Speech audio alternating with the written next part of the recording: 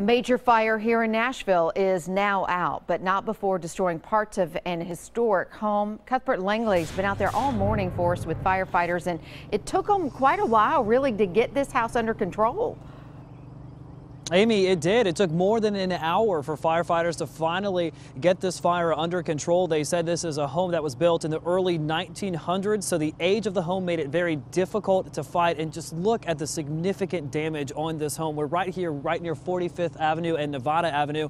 You can see straight through the roof there. Shows you a significant portion of that is collapsed. And as we come down on the porch right now, you can see the fire investigator there on the porch picking up things there, whatever debris is left. When I spoke with the district fire chief earlier this morning, he says that his crews reported seeing electrical wires sparking on the porch when they got here, so much of the investigation will focus on the porch this morning.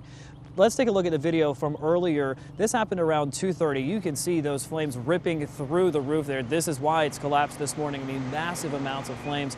It broke out early, as I said, around 2:30, and when firefighters got here, it did take them a significant amount of time to get the flames under control. Once they did, though, firefighters then had to start working to save several instruments that were inside of the home. This was a duplex and also had a recording studio there, too. There were several musicians living in the home, so you see them bringing out different electrical guitars, basses, mandolins. Thankfully, the majority of those instruments are okay. But again, since this was a home built in the 1900s, it has since been renovated into a duplex. So they had basically a duplex on the front part of this house behind me here and then one on the back. So since they had to work through all of those different renovations, that also is what made it tough to put the flames out. Several firefighters also had to be treated on the scene for exhaustion as well as being overheated. They thankfully are okay. At the time of the fire, there were 4 people inside. They too were able to make it out, which just looking at this damage behind me is truly a lucky situation this morning. Again, the fire investigator is on the scene. We'll have much more on the exact cause of the fire later on this morning. For now, though, we're live here in Sylvan Park. I'm Cuthbert Langley, News Channel 5 HD.